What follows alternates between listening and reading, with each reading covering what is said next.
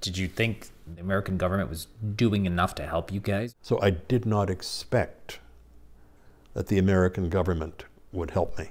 Way, way, way back when I first joined the Foreign Service in 1974, we had briefings and meetings and all of this and orientation that went on for a month. And one of the speakers was the head of the counterterrorism unit.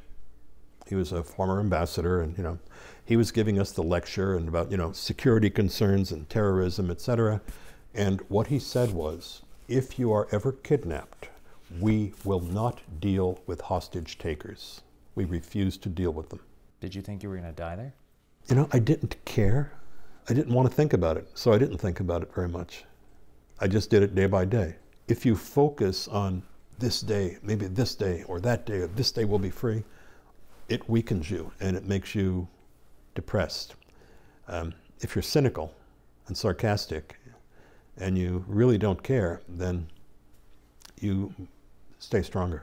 It's like people who obsess about dying. Yeah, it's going to happen. Big deal. Why worry about it? And I had no heat. There was I was freezing all the time. I had no chair to sit in or anything else. I was sitting on a concrete floor. I had a mattress, a mattress, sort of a thin mattress pad.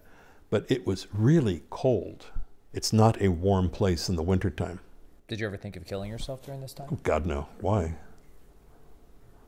Good Lord, no. I stayed angry. I wasn't, people who are angry don't kill themselves. Besides, why? Why would one? You can always start over when things get really bad. You can either end or you can start over. What was the good that you learned out of all of that for yourself? I learned all about myself. I knew what I could do, what I couldn't do. I knew what my weaknesses were. I had a lot of time to think about this. I came close to really realizing what I believed in, what I didn't believe in. What was, for me, truth and what was bullshit. I also learned that I really did not care what other people thought about me.